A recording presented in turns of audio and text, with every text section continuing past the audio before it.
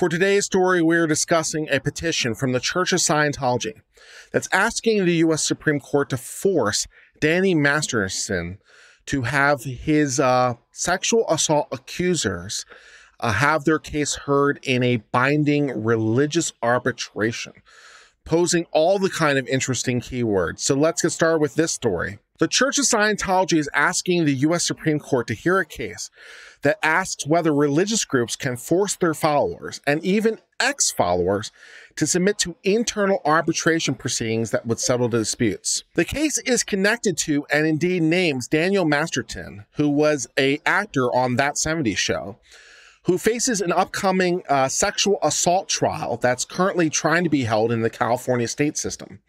The respondents in the case allege that Masterson, who's described in church legal filings as a church parishioner of the Church of Scientology, assaulted them between 2000 and 2003. The case that is currently at issue doesn't actually involve the assault itself, but rather who can hear the case, namely whether church officials improperly handled the reporting of the alleged assaults. So one of the things we want to do is we'd like to sue the Church of Scientology for improperly handling complaints we had regarding the alleged assaults by one of its members against another one of its members, and the church didn't properly investigate and so forth and so on.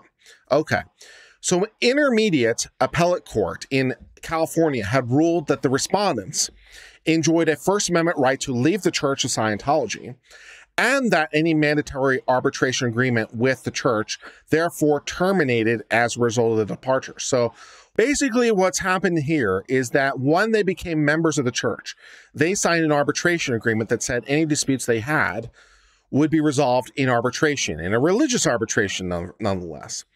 And they've since left the church. So one of the questions might be, is the religious arbitration agreement still valid despite the fact they left the church?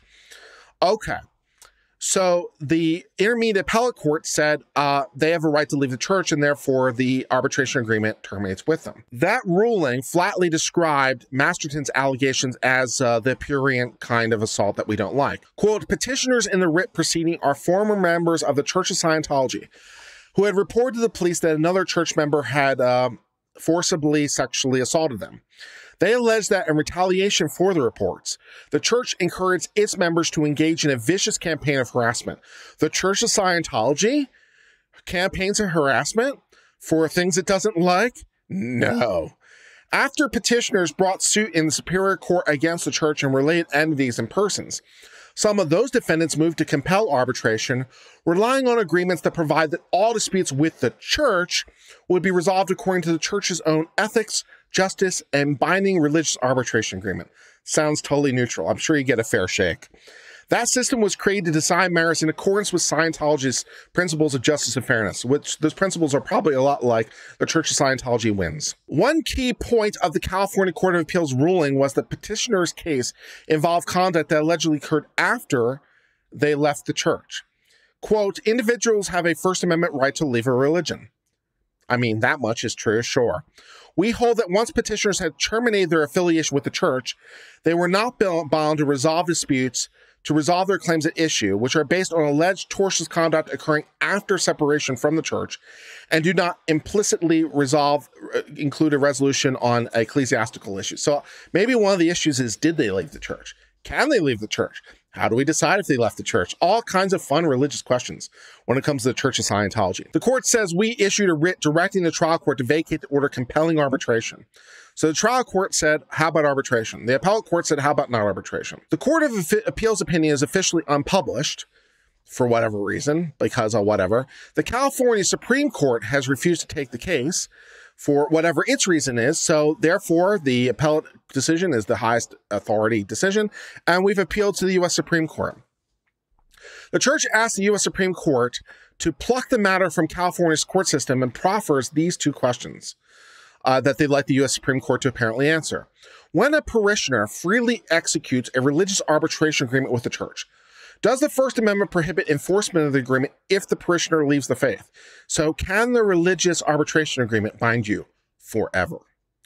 Does the First Amendment restrict terms on which a church may accept members into its faith? There's an exciting one. Does the First Amendment restrict terms on which you can accept in the faith? Well, as to the religion, maybe. As to the law, At times, co-opting language from the Courts of Appeal decision, the church asserts in its petition to the U.S. Supreme Court that its followers consented to an irrevocable agreement to submit disputes to church's arbitration, which is just one of the prices of joining the Scientology religion. They literally refer to agreeing to the arbitration as a price of joining the Scientology religion.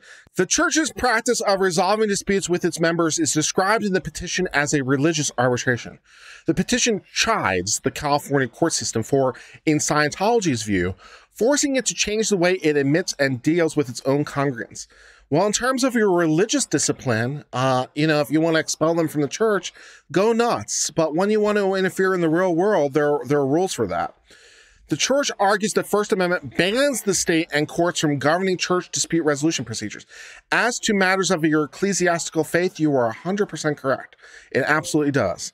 So if you're trying to not have them be members of the church, or you want to make them say 5 Hail Marys, not that they have to, but if you want to do that kind of thing, sure, but this isn't that. Religious arbitration is a long recognized institution that's increasing its use throughout the United States and across religions. Review by this court is necessary to solve the confusion raised by the California Court of Appeals.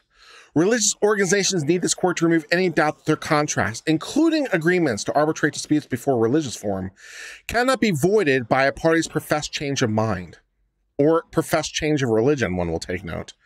Churches have the right to know that their contracts are equal under law and not subject to ad hoc and unprecedented application of state action theory by judicial officers. Exciting. The Church of Scientology writes the following: contracts are contracts, even where church is a party. It should go without saying that contracts with churches are entitled to the same protection under law as contracts with secular entities, like you can never leave. The California Court of Appeals disagrees. It held that voluntary party to an otherwise enforceable contract with the church may annul that contract by asserting a First Amendment right to leave the faith and extricate themselves from the church. While secular entities can enforce contracts over the objection of a party that no longer wishes to be bound, churches now cannot, as long as a party asserts a change of faith.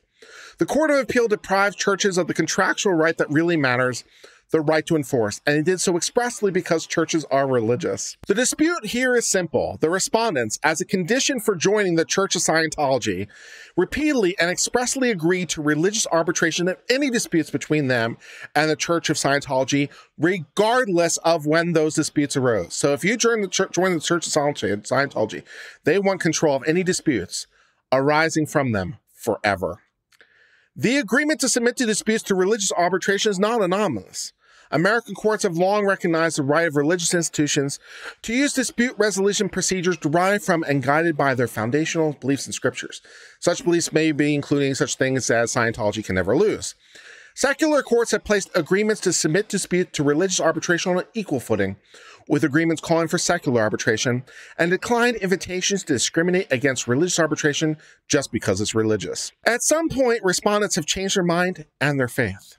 They argue their change of faith should free them from their contractual obligations to be forever indebted to the Church of Scientology in all of its ways, including by submitting their disputes with petitioners to their chosen religion forum. The California Court of Appeals agrees.